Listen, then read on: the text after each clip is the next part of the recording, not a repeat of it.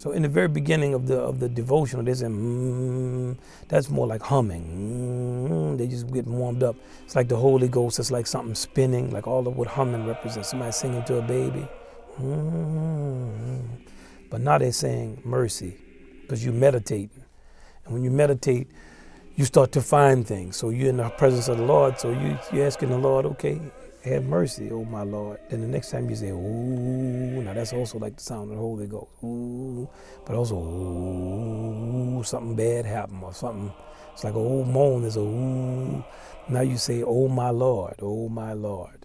So first you're taking the M and you're saying mercy. Then you're saying, oh my Lord, right? Then you go, ah, and that I is more open than the ooh, ah, I was Lord.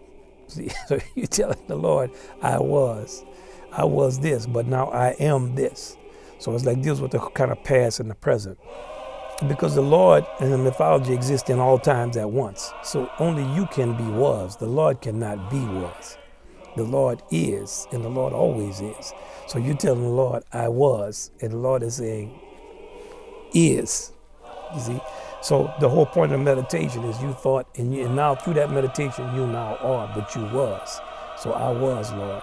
And it's the act of genuflection is an admission before the Lord. And that admission is an act of honesty, because it's honesty, because it's meditation. You're in the presence of the Lord.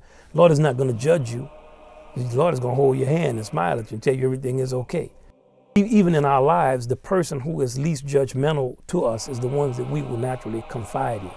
Now, if you combine that least judgmental character with a knowledgeable characteristic, so if you can figure the person that's the most knowledgeable, the least judgmental, and the most loving toward you, and you magnify that, then that's the equivalent of being in the presence of the Lord. So it is naturally healing, because whatever your problem is, whatever you've been dealing with, your insecurities, whatever it is that makes you cling to your problems, well, the Lord is, you don't have to do that in front of the Lord, because there are no problems in the presence of the Lord.